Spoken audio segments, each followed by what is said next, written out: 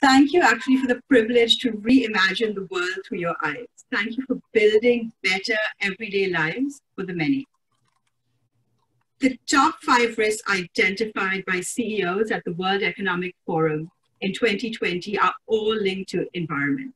This underpins food systems, water security, and a world safe from zoonotic diseases. All of these have material impacts on a company's operational cost, risk, profitability, and reputation. Sustainability is a meta trend, and it's not just because the Sustainable Development Goals said so. In fact, it's been found that implementing the SDGs catalyzes new markets for next-gen prosperity in the trillions of dollars. Our attitudes to consumption and production are being rewired and rewritten.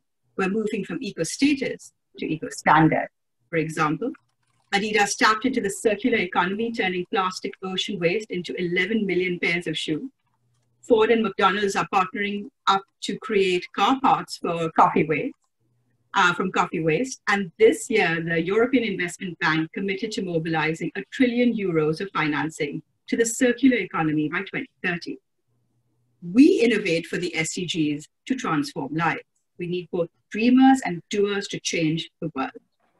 70% of the 169 SDG targets can be further enabled by applying new technologies already in development and being deployed. For example, Mercy Corps found sensors help to better report on the actual use of latrines and hand washing versus the in-person evaluation surveys, which had a huge self-reporting bias of over 40%. Using locally built drones for precision agriculture in Indonesia, local farmers were able to save 60% of their expenses by helping to spot treatment areas with issues of soil fertility, crop disease, or water needs. And when IKEA Israel worked with product designers and the physically disabled to create a new product line, they were able to access and empower a new market, creating revenue, an increase in revenue by 33%. For our world, in which 15% of the population experiences disability, that's 1 billion people. And we are grateful every time that technology, business, finance, engineers, and civil society come together to solve wicked challenges.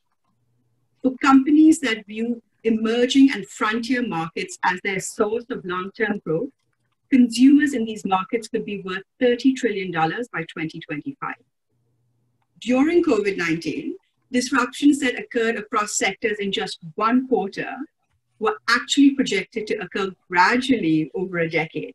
So the new expectations in customization, instant feedback, autonomy, and deep sustainable practices are taking root in retail, finance, food, and more. And once created, these new expectations spread across demographics, markets, and sector. Consumers demand relevance, and it was wonderful to see that the Siemens Innovation Challenge places human-centered design at the core of the challenge, requiring all entries to co-create with end users and embrace technology to create impact, all while tackling the issues of infrastructure, governance, upskilling, and commercial incentives for scaling.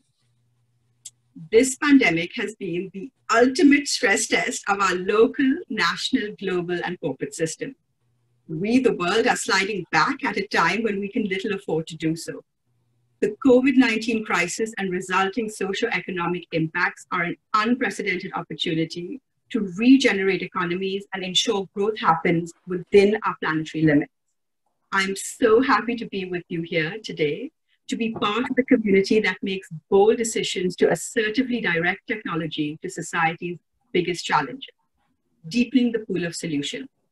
Making progress on the SDGs is possible when sustainable alternatives are widespread, affordable, and just as good, if not better, than the legacy option. So once more, a big thank you to Siemens, ASME, Engineering for Change, and the finalists for building community resilience by making access to safe water and food simple and affordable. Thank you for helping to create a prosperous world by putting equity and equality at the heart of your design. Thank you.